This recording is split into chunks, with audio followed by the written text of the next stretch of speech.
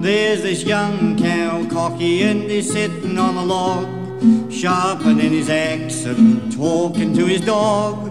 Tells his dog he's sick of batching all his life. So the dog answers back and says, why don't you get a wife? You got ducks in the duck pond, pork is in the pen, and you know soon to finish milking, and you're starting off again.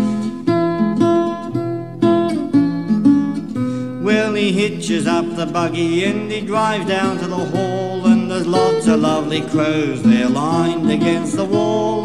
Says to his girlie, leave the choice to you. Dog cuts out a good one, says she'll do. For the ducks in the duck pond, pork is in the pen, you know soon to finish milk, and then you're starting off again. You got to get a license, you got to get a ring, you got to see the parson, get the choir to sing. Great day coming down the church at 3.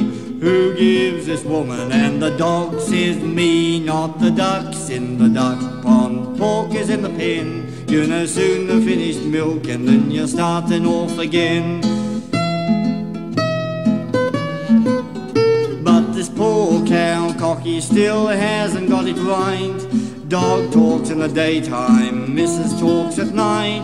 Going to leave them to it, take another lease. Get up in the tea tree, get a bit of peace from the ducks in the duck pond. Pork is in the pen, you know soon to finish milk, and then you're starting off again. If you want a moral, then I don't know why you should. Talking to your girlie won't do you any good. But if you must be talking just to keep it sweet and nice, here's a tip from me, mate, don't take his advice. All the ducks in the duck pond, pork is in the pen, they'll have you going at it when they get you back again.